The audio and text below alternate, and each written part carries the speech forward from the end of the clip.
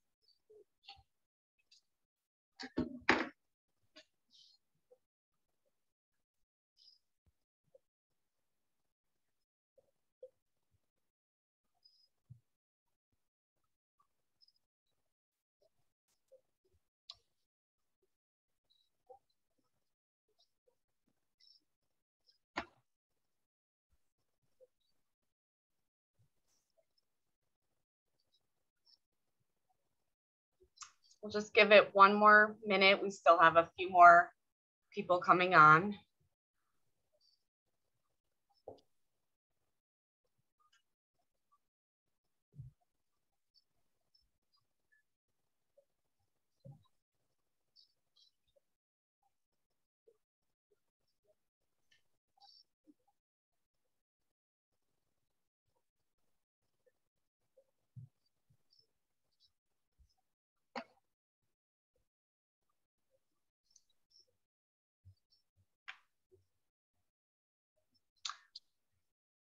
All right, so we're gonna get started. Good mid-morning to everyone joining us. I am moderator for this webinar. Rachel Geoffrion, our APDA INR coordinator, is not able to be here today, so I'm going to be moderating, and we want to welcome everyone to the American Parkinson's Disease Association Fall Webinar Series. It's our Parkinson's educational webinars. My name is Amanda Brill, and I'm so honored to be hosting for this webinar. The American Parkinson's Disease Association, or APDA, is the largest grassroots network dedicated to fighting Parkinson's disease. We work tirelessly to assist the more than 1 million Americans living with Parkinson's disease to live life to the fullest. APDA distinguishes itself as the national organization working one-on-one with the Parkinson's disease community to make each day better. You can find out more information about all of the resources that APDA has to offer by visiting us on the website of apdaparkinson.org/CT, or you can call us at 860-734-6393. There's so much that the APDA tries to do for our Parkinson's disease community. In Connecticut, Hartford Healthcare was fortunate to have been chosen to host one of only 23 APDA information and referral centers across the United States. We are always available to you if you're looking for any assistance or information regarding Parkinson's disease, as well as resources. And we would like to also extend a special thank you to the sponsors of this year's educational series. Our heartfelt gratitude to our silver sponsors, Abbey, Griswold Home Care, Kyorin, and Neurocrine. Please visit their websites for more information on their products and services. For the ground rules today, you will notice that on this Zoom platform, you have all been muted to minimize unintentional distractions to the speaker from the background noise. We absolutely do want to hear from you. So if you have questions or thoughts on the topic and what we're sharing, please feel free to type any questions and thoughts into the chat box throughout the presentation. And we'll try to answer those at the end of our presentation. Just click on the chat icon at the bottom of the banner on your screen and type in your question. And now to introduce today's speaker is Scott Parmalee. He's a representative of ABBY and longtime advocate for our Parkinson's community. Thank you very much, Amanda. It's my honor this morning to introduce Jennifer Lambert, licensed clinical social worker for Chase Family Movement Disorder Center in Mystic, Connecticut. Jennifer has been in the behavioral health field for over 20 years. She earned her BBA in accounting and BA in political science from the University of Massachusetts, then went on to obtain her Master of Social Work from Portland State University in Oregon. She has experience providing individual, family, and group therapy for patients and caregivers struggling with adjusting to a movement disorder, as well as other behavioral health conditions such as depressive disorders, anxiety disorders, substance use, and psychosis. She focuses on helping patients build better coping skills to be able to manage life in a healthy, productive way. She is also a registered yoga teacher. Over to you, Jennifer. Great, thank you so much.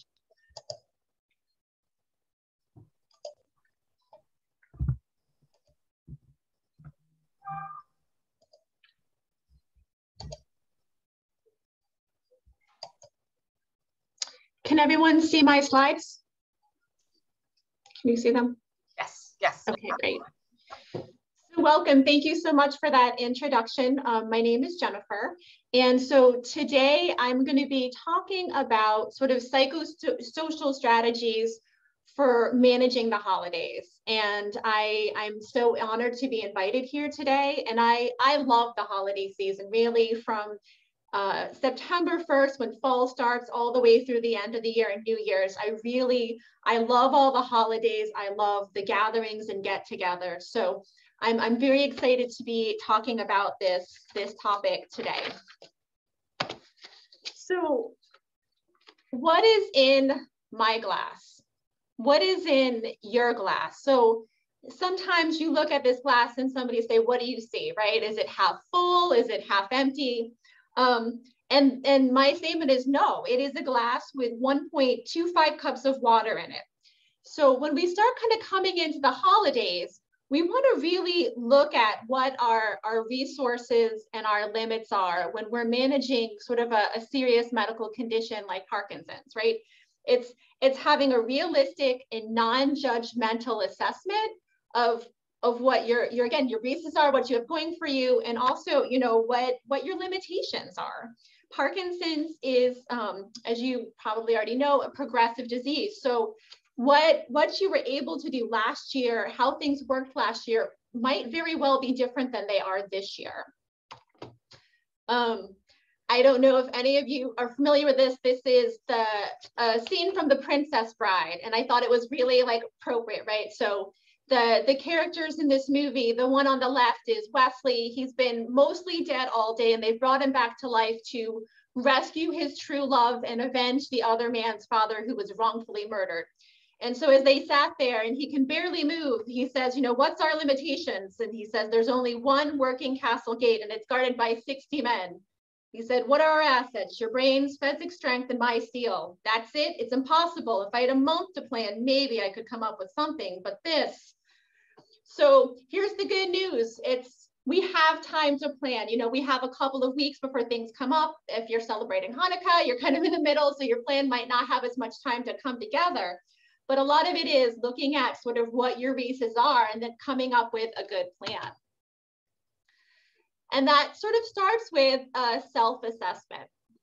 So thinking about yourself, you know, sort of honestly, what is your energy level like right now? You know, it might be different day to day. It might be kind of overall waxing and waning with the seasons. For some people, the holidays, especially now as it's getting darker, is a little bit of a slower time, and that's fine, it's fair. But taking a moment to think, you know, what is my energy level right now? Thinking about what's the best time of day for you, right? What's the worst time of day? Some folks, again, it's all very personal, do a lot better in the morning. Other folks find afternoon is better. And again, it's just sitting here and kind of starting to map out, you know, what are the times when you're at your best?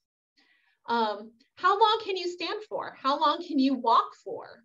Kind of having this rough idea and really kind of thinking about it. You know, a lot of things that we do, we don't necessarily kind of keep in our conscious mind. You know, we do it, you manage it, but you might not have put any real conscious thought into thinking about sort of those scenarios. But taking a few minutes to kind of think about, like, what are my abilities right now, it will help with that process.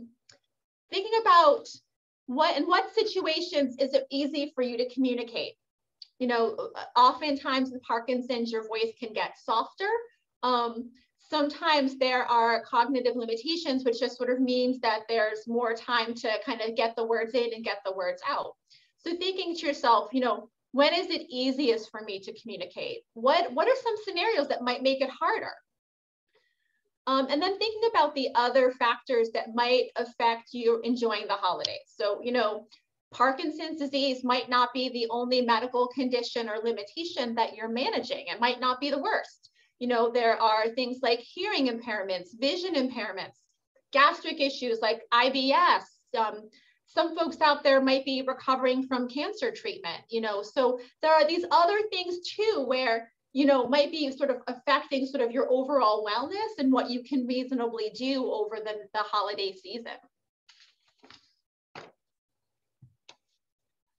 Another part of the assessment, I think, is also taking a moment to look at what is the most important thing about the holiday season for you. Because it might not be feasible to do everything that you did last year or 5 years ago. And there's no right or wrong answer. You know, there's not like a good answer. You know, it's really, you know, thinking about what makes this meaningful for you. You know, for some folks, it's just being with your family. You guys can eat pizza and watch A Christmas Story, and that feels good. For others, what feels really special is like the meal quality itself, you know, the certain foods that are really kind of associated with this time of year. And it can be really different depending on your cultural background, right? So looking at the different parts of the meal that might be the most important. For some folks, you might say that there's a religious service, and really that is the pinnacle for you of celebrating the holidays. For some who are really kind of like their love language is giving, you know, it's finding the perfect gift. It's finding the toy that your niece is really gonna like. It's something special for your partner. So for some folks, again, that might be where you really think is the most enjoyable part of the holidays. Other folks really enjoy sharing the season through volunteering, whether it's, you know, buying some toys for Toys for Tots, or, you know, volunteering, you know, at a community center or some other way. So that becomes what makes it feel for you. So taking a moment to think about, you know, and prioritize what is the most important thing about the holidays for you, so that if something has to go, you know, that is what stays on your schedule. All right. After we do an assessment, we have a plan, and it was Benjamin Franklin who says, if you fail to plan, you plan to fail. So having an idea ahead of time, right? Using some time to think about what is the strategy that you're going to have that's going to help you kind of get through the holiday season with the limitations that you have. And you kind of look at all of that and try to figure out, how do you make it move forward? Having Parkinson's disease does not mean you have to give up your holiday celebrations.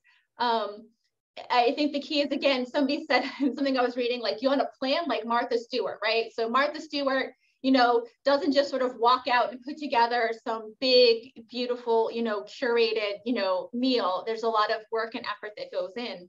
And there's a story of a woman I read about, you know, and she talked about hosting a Thanksgiving dinner for 22 people at her house. And she planned it months in advance. She hired someone to clean. She created a menu. She delegated the dishes to guests. A friend came over the day before the holiday to set the table. Relatives were assigned jobs to serve dinner and clean up afterwards. And again, she had she had Parkinson's, and she had all this stuff, and she really wanted this to happen. And so she really went behind to kind of look at things. And I think that becomes part of what works out is having kind of that details and realizing all the elements that kind of go into what you might want to have happen. The other piece I think that's so important in your plan is to be flexible. You know, a lot of times, you know, we really do like things to be a very certain way. And especially when we look at things like holiday routines and like traditions, which may have gone on for years and years, you know, there's a lot of comfort and enjoyment in things being exactly the way they were from year to year. And so some of having this plan is being willing to realize and be open to it not looking like how it did last year, or being willing to, as things progress, modify the plan when if it becomes like, you know what, I thought this was going to work, but it turns out it's really not going to work. So, you know, kind of reminding yourself, like, you know, you want to be flexible like a tree. You know, trees bend in the winds. If they didn't bend in the wind, they'd break. So trying to sort of maintain that kind of flexibility.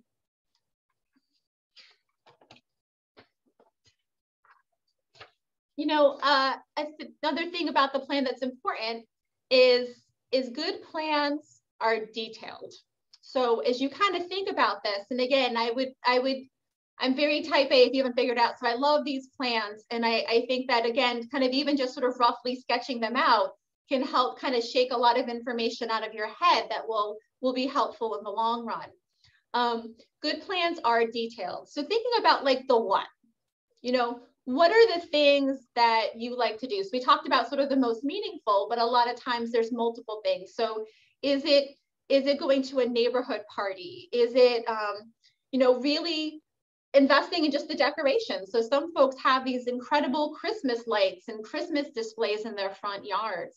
Is it, you know, Christmas Eve? Is it Christmas Day? Is it Kwanzaa? Are certain things that come together that are sort of what you do and your family does during the year? And a lot of times there's, especially, you know, around this time of year, there's sort of multiple things that come together, especially for folks who might be younger and still working. So there's office parties and things like that all sort of go into the equation. And then thinking about like the what, like, is this what I want to use my resources on? So if there are multiple things that you typically do during the year, is this something you want to keep doing? So, you know, if there's like you know, you've for the past 40 years gone to your brother's house for, you know, a meal on Christmas Eve, you know, that might be a tradition you really want to keep. If for the past several years you've gone to your former boss's like cookie party and you really don't dig, you know, his wife, maybe that's something you can finally let go of, you know. And so thinking about like, you know, is this really, you know, what I want to invest my resources in? The when and for how long. So kind of coming back to that assessment of the resources, right? So when is the event that you're going to go to? You know, how long does it usually run? You know, how long can you feasibly stay for? You know, sometimes you might want to go for an hour or two, whereas the party might go on until, you know, 1 o'clock in the morning. Looking at the where, you know, is sort of the situation. So like, is it indoors or is it outdoors? You know, some things might be happening where you're at an outdoor thing, there's tree lighting, other things that might be really cold and it's kind of hard to regulate your temperature. And so that might be something that doesn't feel really great. Or is it something with a few close friends? Or is it a big, loud party? You know, what are the different elements? Is it a familiar or an unfamiliar environment? So, you know, it might be, again, that situation where you've gone to your brother's house for the past 40 years for Christmas Eve dinner, or maybe your granddaughter is, you know, she's put off her wedding because of COVID, she's getting married and she's invited the entire family to her new in-laws. And there's no idea about, you know, what the house is like, what all those other situations are that's going on. You know, it might be a very unfamiliar environment. So, you know, kind of looking at what the environments are and like, is that going to work for you? Thinking about, you know, the food situation, thinking about the bathrooms, you know, so is there going to be a bathroom? So bathrooms are oftentimes something to think about when you're planning. Is if in a big outdoor activity, there might be a porta potty, maybe you can't get your wheelchair in, or even if there's a very, very small downstairs bathroom at a house, you know, and the bigger bathroom that, you know, might be able to get a walker in is on the second floor. So thinking about just sort of the logistics of some of these things, so that again, when you can find that way to accommodate them, you know, it's easier and you'll have more fun. And then thinking about like the how, like how can we do this to make it successful? So it's something you really want to do. There's a couple of different things, and looking at sort of the different things that might now be involved for it to be really enjoyable. So for some folks, you know, that might be if it's, you know, outdoors or there's something else kind of going on, you might want to bring a walker or like a wheelchair. So, you know, if you're not so sure if you can really walk that far at that time of day, you know, maybe bringing a device to make sure that you can participate, but you have these sort of resources so that it works and you can enjoy it and not have to worry about being tired or not being able to go all the way.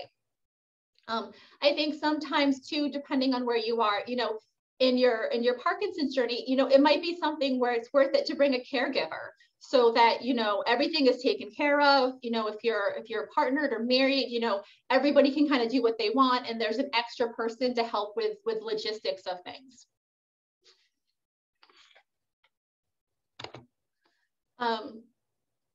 And so again, when you think about sort of the plan, what you value most, look for a reasonable substitute if what you did before is no longer feasible. So, you know, if it's sort of, again, hosting a big meal, you know, maybe you have it catered, or you do a potluck, or instead of doing like a formal meal, you have, you know, just desserts. Everybody does a dessert dish. So that, you know, again, trying to figure out like, how do we do this, but maybe do it in a way that sort of works with what you have. Another thing in your plan, you know, again, is the idea of like passing on the torch. So if you've always cut down that Christmas tree and brought it in, or, you know, you've always been the one to, you know, put up this really beautiful, you know, yard decorations, you know, maybe this is the year you bring your kids or your grandkids in to help. You know, it's sort of passing on the torch and getting them involved so it's done. And it's also really kind of helps ensure that the tradition goes on. So looking at some different strategies for trying to kind of keep things going, even when they might look different than they have previously.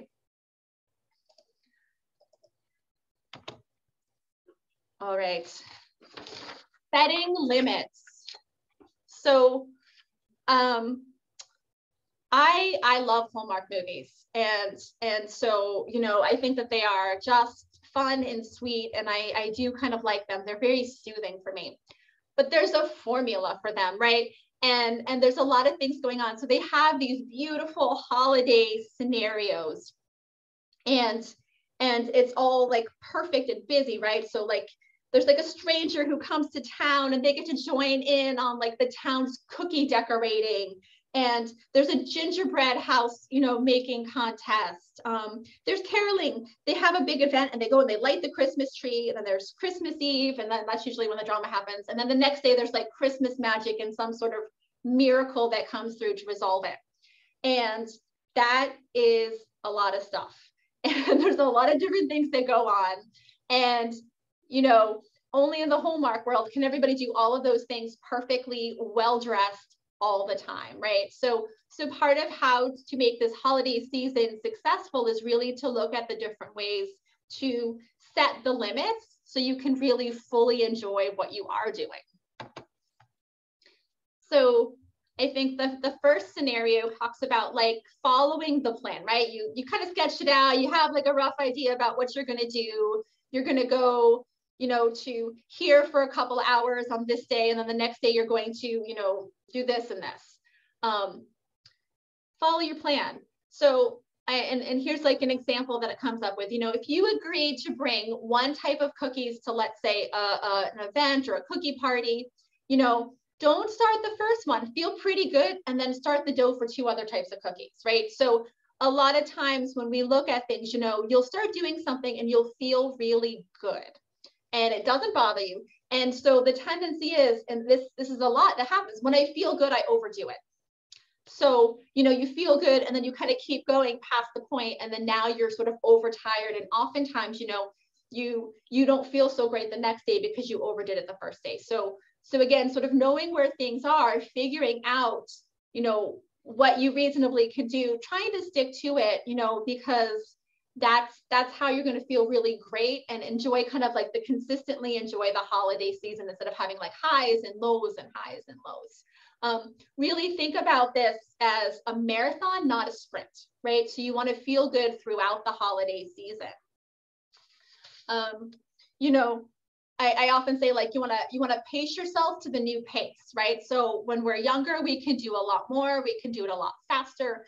But as things change, you know, as you age, as your Parkinson's progresses, right? So you kind of figure out what's a doable pace, and you want to kind of keep pace with that. Avoid putting pressure on yourself, right? You know, feeling like you should do this, like, you know, or trying to push through again, you know, you start feeling tired. You have the plan, maybe, you know, to a degree, I'm going to say you can get off the plan, right?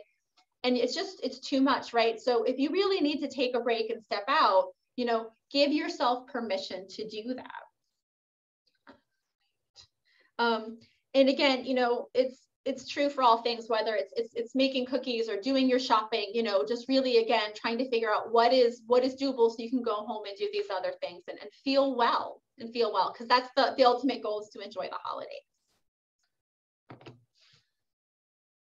Saying no is planning for success instead of defeat, right? So again, it's this idea of being able to say no.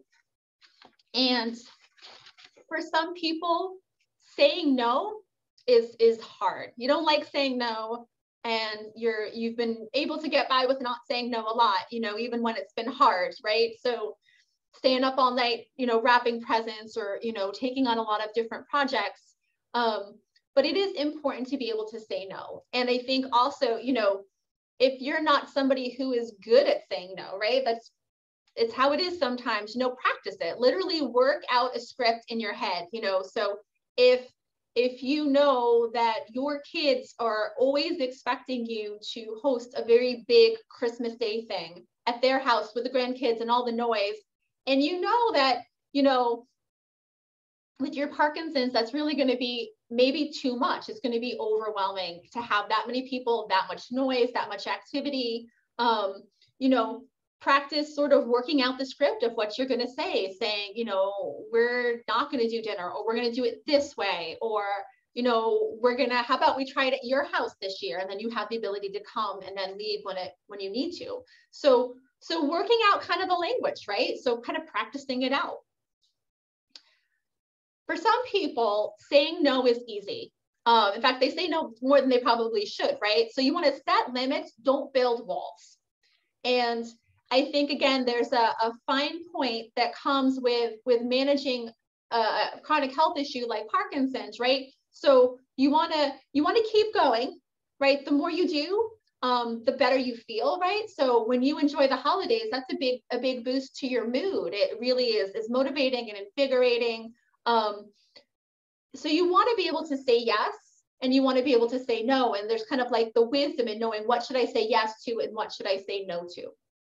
And so I think that it's knowing when you might need to say yes. And I think sometimes there's other factors that become involved with people. So again, there's, you know, maybe fear or shame that comes up. You don't necessarily want to go and have everybody see how you're walking now, or, you know, see your tremor, or the other limitations. For some folks, there's apathy, right? Like all of a sudden you just don't want to go to your daughter's house for Thanksgiving, or there are certain things that just kind of you're indifferent about, right? And in those situations, really knowing that saying yes might be the best thing for you. And so again, kind of having that wisdom to know what to say no to, but also if there's things to say yes to.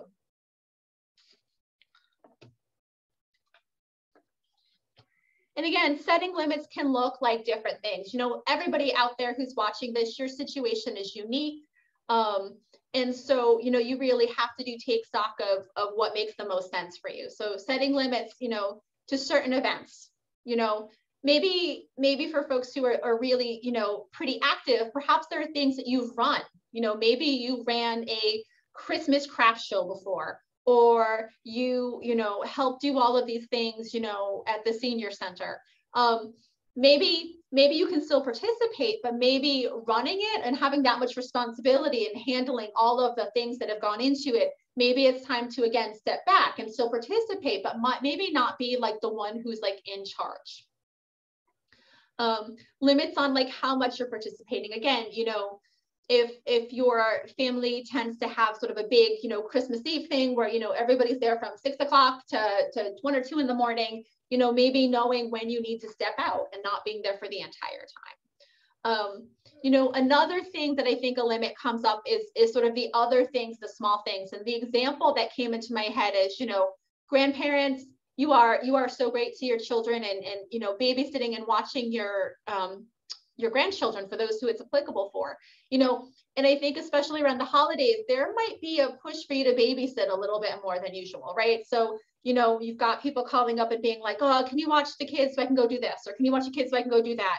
And you might need to look at that. And it's not that you don't love your grandkids.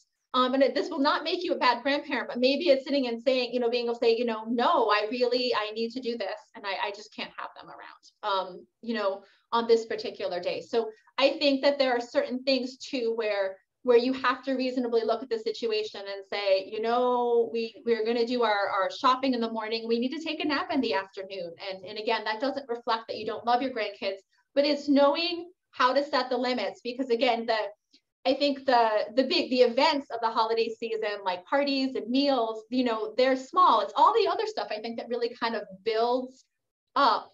And it also is stuff that you have to take into account as part of that plan. It's like the scenario I talked about with having the meal, right? It's not just sort of cooking and serving a meal. It's cleaning the house. It's buying the groceries.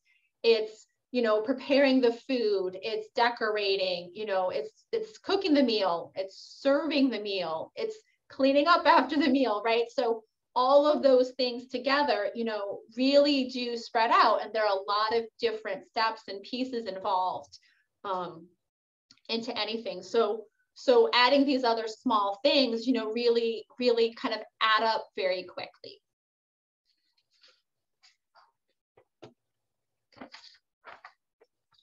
So that is my talk about sort of the limits.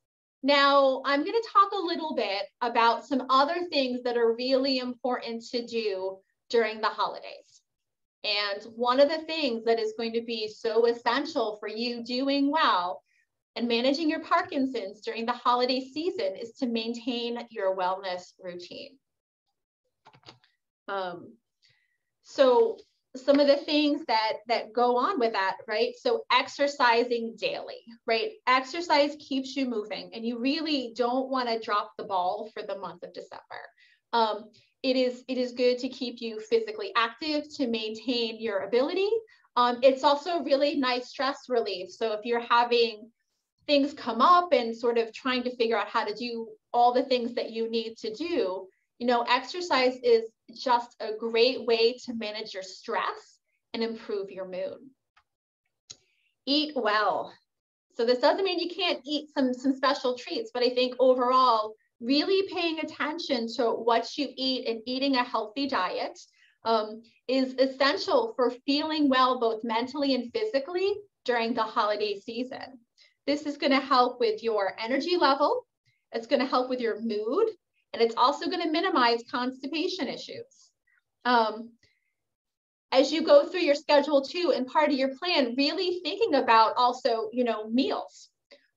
Sometimes, again, with big holidays, things are, you know, spread apart, and it can be really easy to have a huge gap between the times that you eat. Or really, if your digestion is such where really you only eat small meals, you know, missing a meal or having a meal spread out can really cause some disruption. So you might want to plan if you know that, you know, Cousin Mary always says, you know, dinner's going to be at 2 o'clock, but you don't actually have any food until 5. You might really want to have a snack beforehand or bring a snack with you. So figuring out how to make sure that you plan to eat well and have sort of food on hand with you.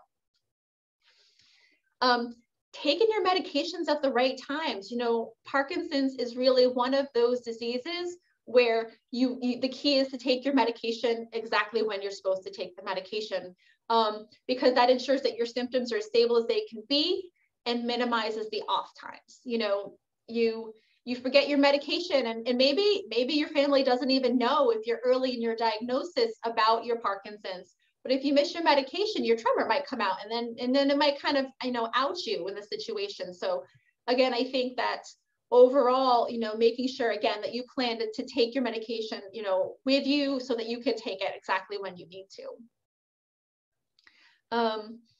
Sleep.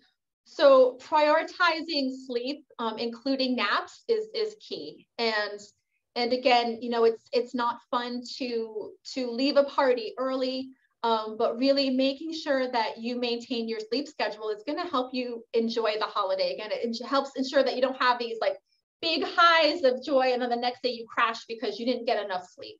And so that is definitely part of it. And then adding naps. So, you know, if you are, you know, going out to Target to buy your wife a present, you know, and having to go and stand in line, coming back and taking a nap really makes a lot of sense. So again, you know, making sure that you are doing these things and really prioritizing getting enough rest through the holidays. It's a busier time, so you do need more rest.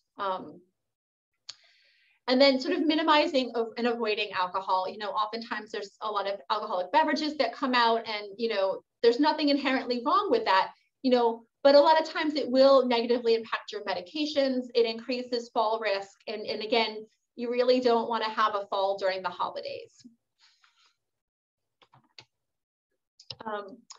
This is an acronym from 12-step programs like AA and NA, and it's just, I think it's just genius, right? So they talk about HALT.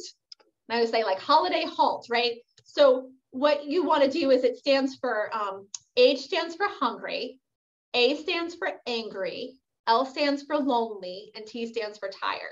So you don't want to get too hungry, angry, lonely, or tired. So, you know, this is just kind of like a nice way to, as you go through the holidays, you know, in this next month or so, you know, take every day, just sit there and HALT. Think, am I hungry? Am I feeling angry about something? Am I feeling lonely, or am I feeling tired, right? And using that moment to figure out, so how do I get my needs met? You know, if you're hungry, get a snack. If you're angry, like, how do you express what's going on in a way that's helpful? You know, if you're lonely, reach out to somebody. If you're tired, take a nap. But this is, again, a nice little kind of just like a cheat to think about, you know, how do I maintain my wellness during the holiday season?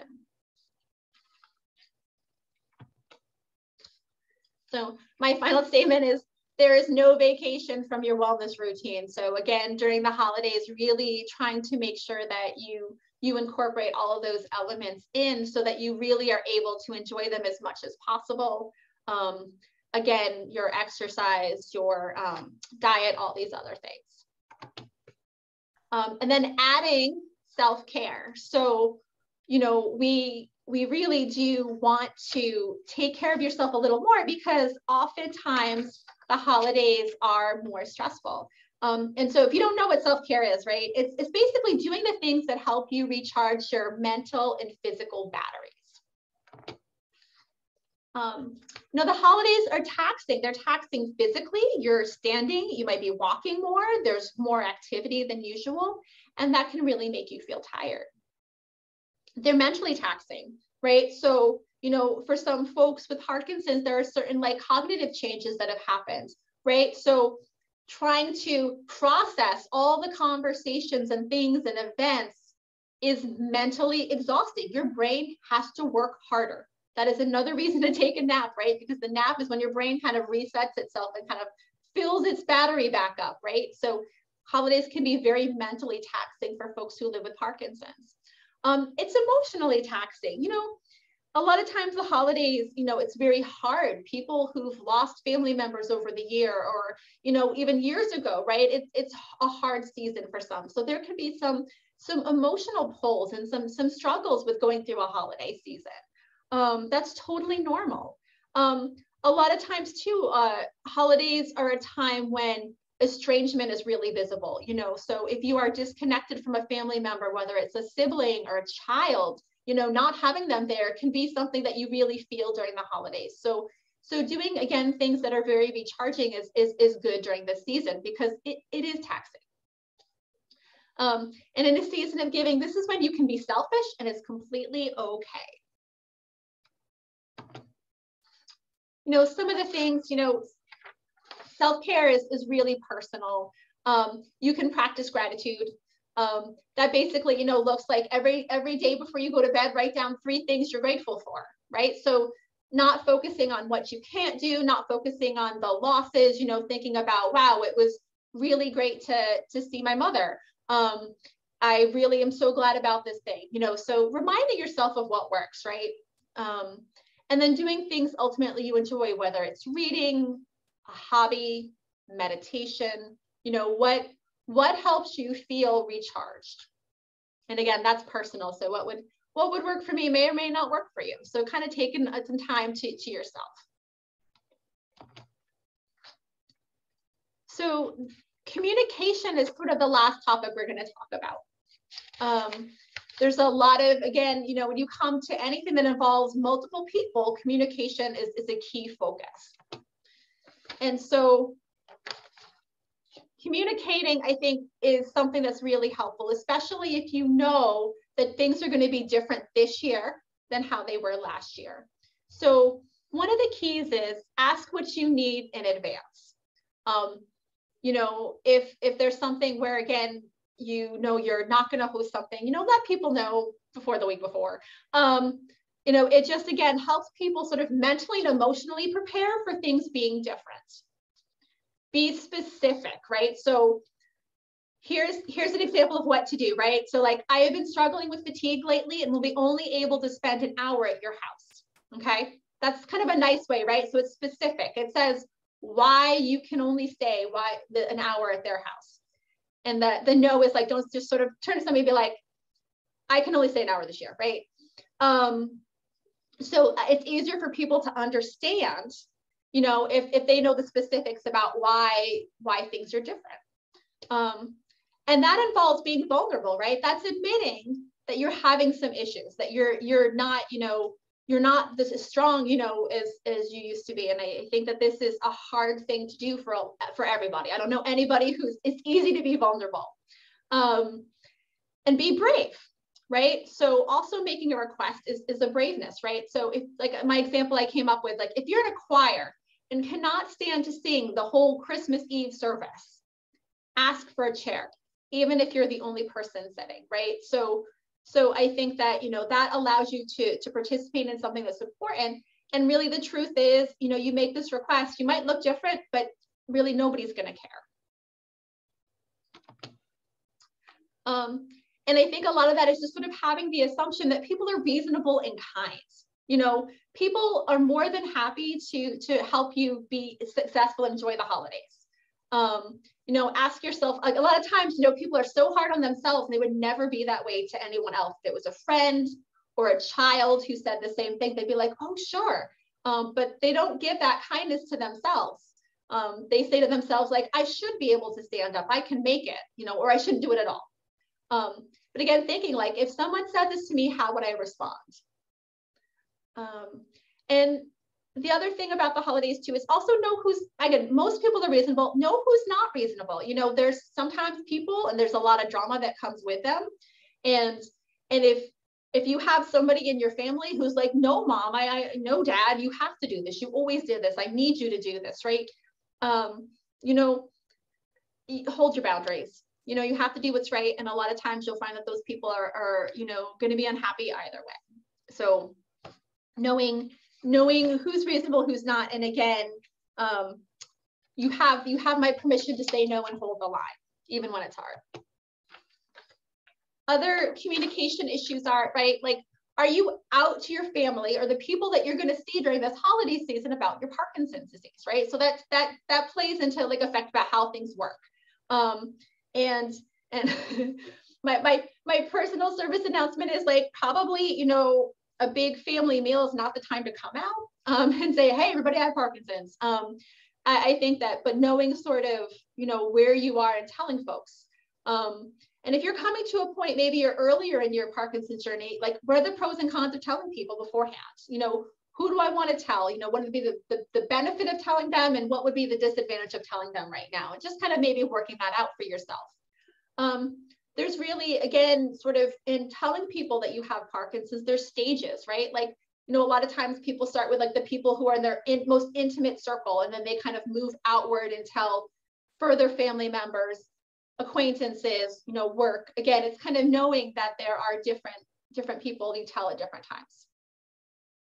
And also, you know, how much, right? So, you know, your cousin who you never see, you know, you can probably at some point say, you know, I have Parkinson's, but maybe there's, again, if you're not intimate, you don't have to tell them all of the stuff that they might be sort of curious about, right? So you control how much information about your disease that you reveal, and that's perfectly normal. And again, you get to say who and you get to say how much. Kids, right? So a lot of times at holidays, you might be exposed to family members who are younger. And so, you know, having, you know, a developmentally appropriate explanation, you know, if COVID has gone on, so there might be some younger family members you haven't seen except from a Zoom screen, right? So you might look different to them than you did 2 years ago. And so you can say something again, like, I have a disease called Parkinson's. Part of my brain isn't working right. So it makes my handshake, or you can say it makes me walk slow or makes my voice soft. I take medication, which helps. And actually, APDA has this lovely little pamphlet. My mommy has PD, but it's okay. And I think it's a really nice way to kind of give kids some information about what Parkinson's is, you know, whether you're a parent, a grandparent, or another sort of relative. If there are communication issues related to Parkinson's, let them know. It might take you a minute to respond, but you will. Give them permission to ask questions. That allows them the ability to ask anything. Again, kids can think of some wonky things and they can worry. So just let them ask questions and again, answer as appropriate. And then another thing you can do with kids, you know, I guess this is not technically communication, is enlist them to help. So kids love help. They love feeling important. So, you know, if you do have some limitations, you might ask them to get you your drink so you don't have to get up an extra time. And again, just in regard to communication, sometimes it's less stressful to disclose your diagnosis than to keep it a secret.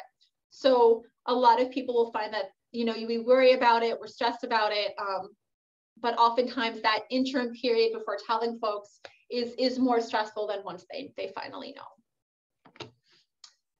And so that is it for my part of the presentation. I'm more than happy to answer any questions, or Amanda or whoever else would like to answer them. Yeah, so I just wanted to say, if people have questions or want to share a thought that they had or an experience, a strategy, you can type into the chat box. It's you go to the bottom of your Zoom screen, it says chat. If you click on that, it should open a chat area. And then there is also a Q&A. And so you can also type in a question.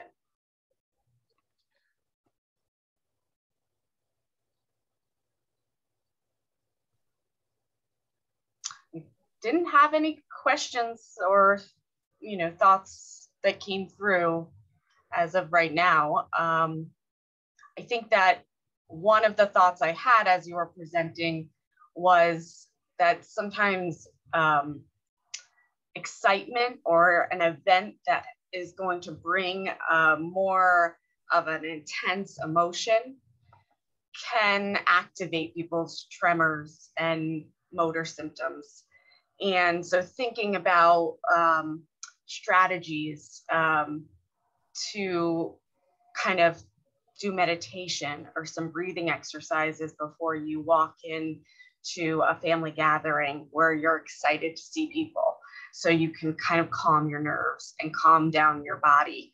And the other thing I was thinking is that a lot of times people find that if they hold something in their hands, like a water bottle or their pocketbook, a gift, they sometimes, it helps to stabilize any tremors that they may have that might be noticeable when they're first walking into kind of an exciting or, a gathering where there's intense emotion associated.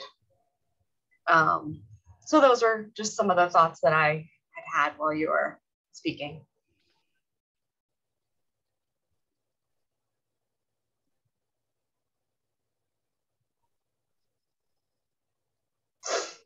I don't see any questions that came through. So, I mean, I think, please, anybody who has a thought or a question.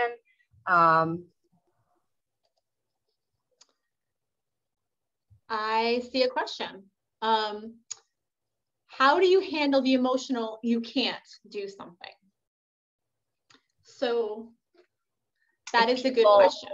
Like if family members or people that love you tell you you can't do something, at least that's my interpretation. Is that what you interpreted, Jen? I thought like sort of maybe psyching yourself out. So is it like telling yourself that you can't do something? So I think that, you know, emotions are good.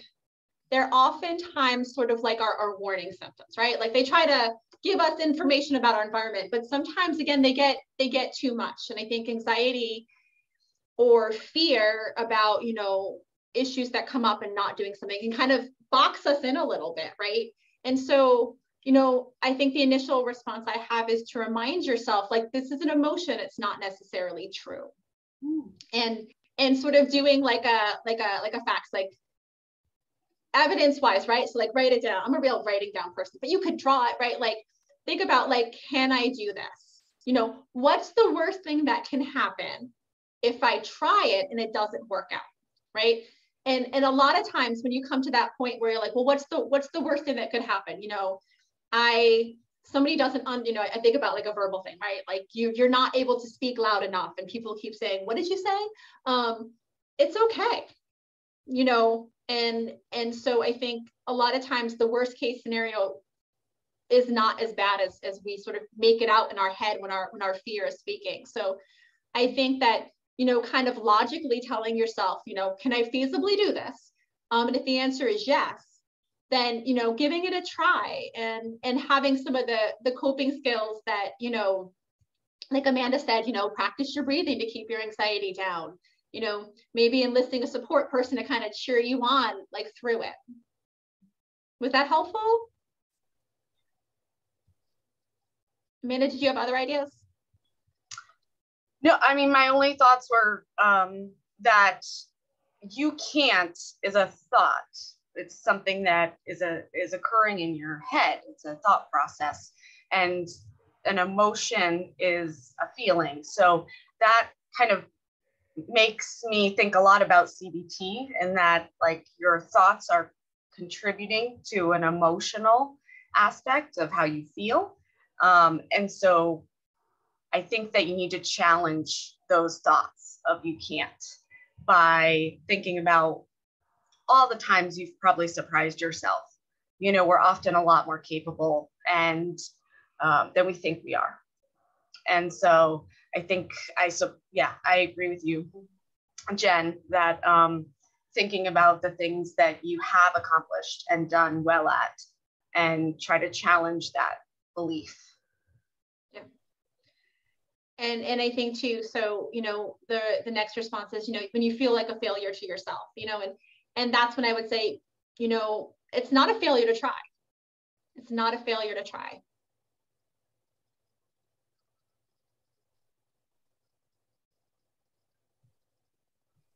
I think a big part of, you know, living with Parkinson's is thinking about what can I do? What am I, you know, what do I do well? What can I do well?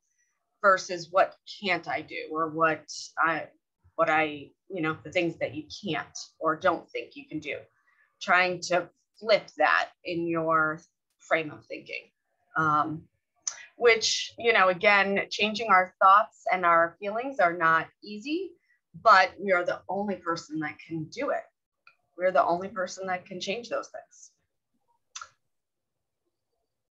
And I think that unless there's no other questions, thank you for asking. and sharing and being vulnerable. And oh, there's one more.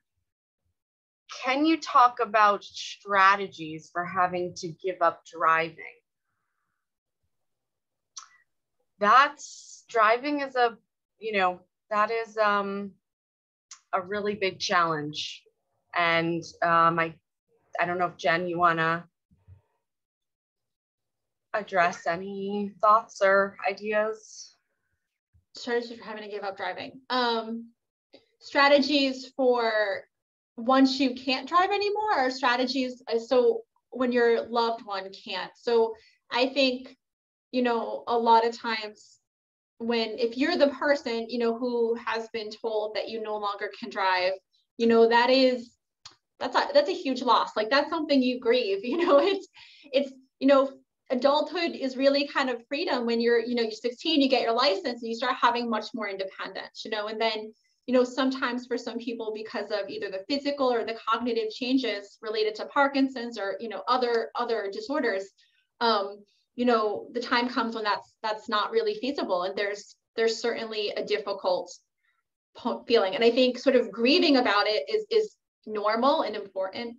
It is a big thing, and then some of it is, depending on where you are, trying to figure out, different resources for going places, because it is important to keep going out and being independent. So, it is figuring out, is there a van with a community center that can take you where you need to go, finding different ways to get to enjoyable activities, different ways to get your grocery shopping done, during the holiday season, asking somebody to come get you. People, my nieces and nephews love coming to get grandma and grandpa. So like that makes them feel really good, and kind of making sure that, people are involved in handling that. I think that, when it comes to trying to convince your loved one they can no longer drive, a lot of times working with their medical team is a really good way to start, because it can,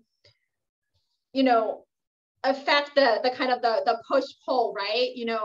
You're my child, don't tell me I can't drive a car. I think sometimes the family dynamics make it harder than it needs to be. So, as much as you can, having a conversation with the neurologist or the social worker, I think the medical staff has a lot of authority behind them, and people are just, I think, a little bit more likely to take it serious when it comes from them. That's my initial kind of thoughts about that. Yeah, no, I had very similar thoughts. Yeah.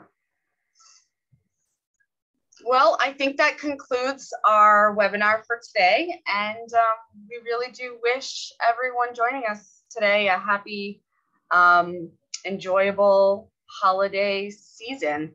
And thank you, Jennifer, for being here with us today. And the work that you do is invaluable. And we're very appreciative of your time. Thank you all so much. Have a happy, wonderful holiday season. Yes. Bye-bye.